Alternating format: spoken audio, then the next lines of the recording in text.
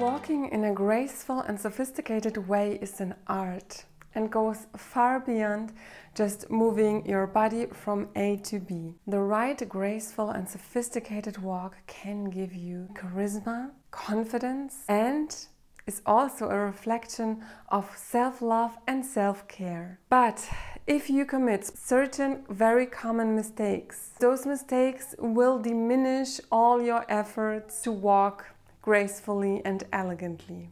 That's why in this video I will reveal the most common mistakes that we do, and at the same time I will give you a class on how to walk in a sophisticated way.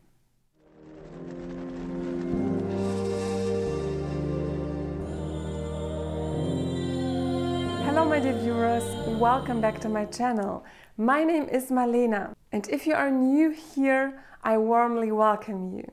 But now let's start with the most common mistake number 1. Avoid walking without rhythm. I'm talking about rhythm here, and this might sound a bit abstract, and it's not because I'm a dancer and I've been a dance teacher that rhythm is so important to me, but it is really important to walking elegantly and gracefully. So in this area, the most common mistakes that women do is, for example, to walk too fast or to change the velocity of your walk while walking. So walking in a discoordinated and chaotic way. Instead, a constant rhythm gives your walk not only confidence but also elegance. The second mistake women do in this area of rhythm is to push their heels too much to the floor and put also more weight on the heels, because this produces a quite loud and sometimes aggressive sound. And of course, that's the opposite of walking gracefully and in a sophisticated way. So instead of that, always roll your feet from the heel to the front, and this way you will walk much more fluidly with secure and firm steps. The third thing here is to avoid walking in a disorganized way. So either walking with your legs too much apart or walking with your legs too much across, because all of this looks grumpy and really not graceful. So instead, walk on a line or almost on a line. Together with the steady and secure rhythm, your walk will appear very fluidly and gracefully.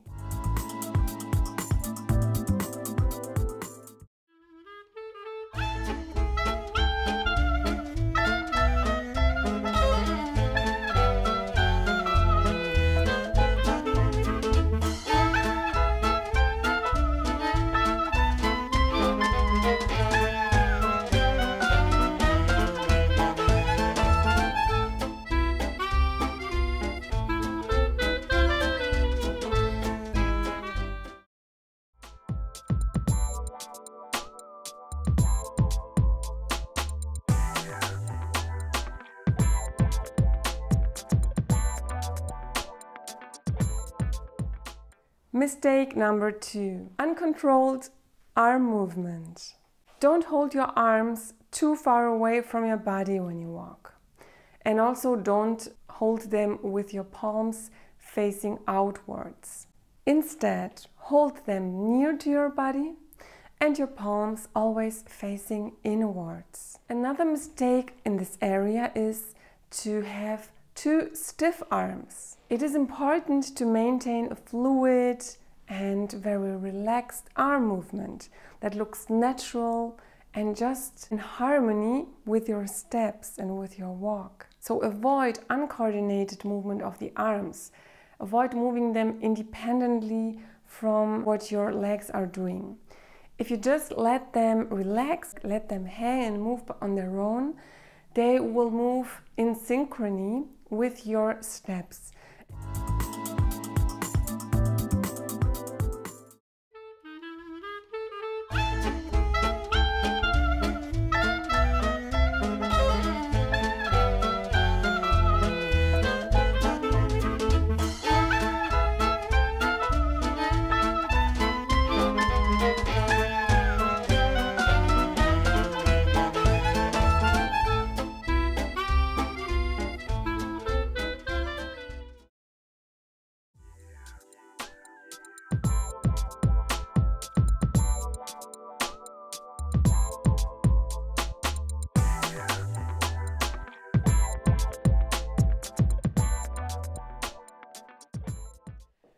Number 3, avoid the wrong posture.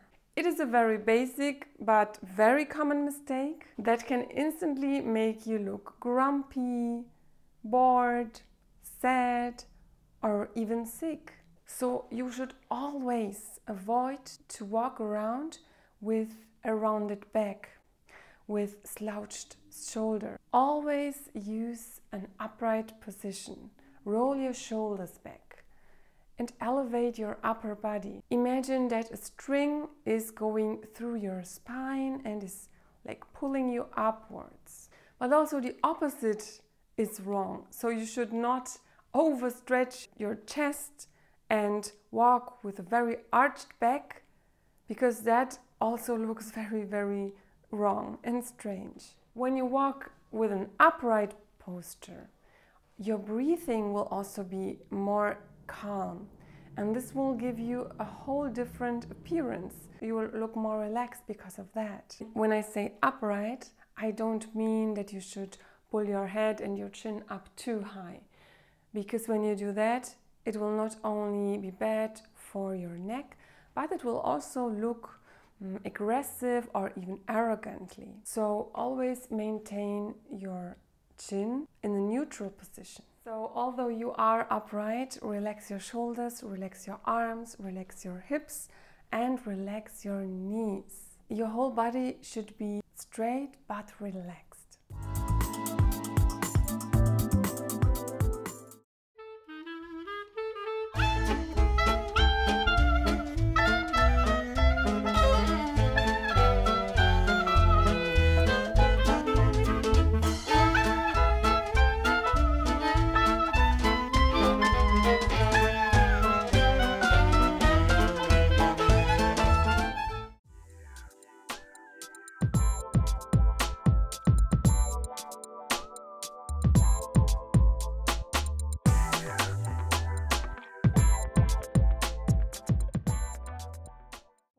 Mistake number 4, avoid disbalance.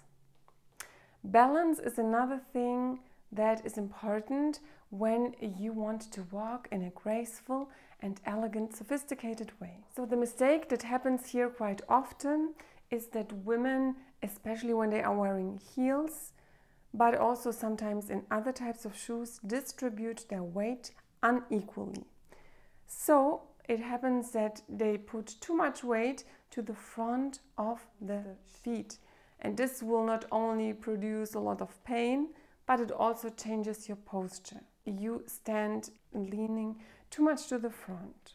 So it is important to distribute your weight equally on the feet. And when turning, an elegant way to turn, just to lift the heel and turn over the front feet. This looks quite soft and fluidly and is also used in modeling. Another tip for better balance is to use the T figure for resting or for standing in between. So this is a basic pose for pictures also. And it's quite easy. You simply put the weight on the back foot and position the front foot in the front diagonally. This not only makes a slimmer figure and also produces an hourglass figure, but also makes your legs appear longer, and that way you can relax one foot or the other.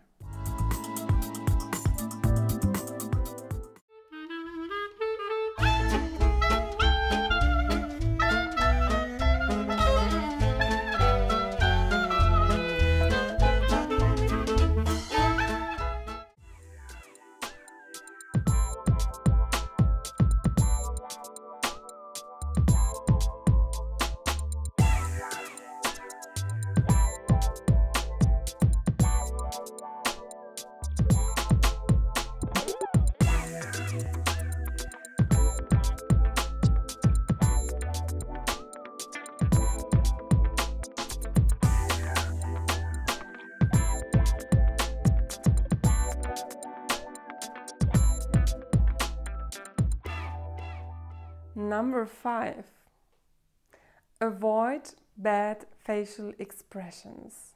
If you forget about your head and what your face is doing when you are walking, you can pretty much ruin the whole picture and all your beautiful posture and walk. So always maintain your face frontal when you're walking, your head high but neutral, and have a relaxed and friendly expression. A secret tip is to smile, and you don't have to smile extremely, but just a little bit. Just so that you have a very nice, friendly and open expression. This will complete the whole picture, and you will simply appear very gracefully in a sophisticated way when you walk. If you like this kind of content, I recommend you to subscribe to my channel. And if you're interested in walking and posture in general, I recommend you to watch my playlist on posture. I will link it here so that you can watch it afterwards.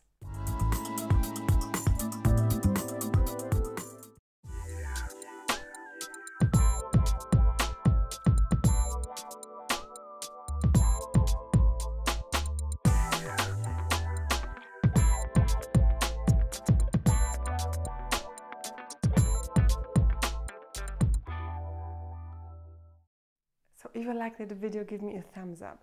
And now I recommend you to watch this video here. In that video, I am teaching you more with regard to good posture. Thank you for watching, and bye bye.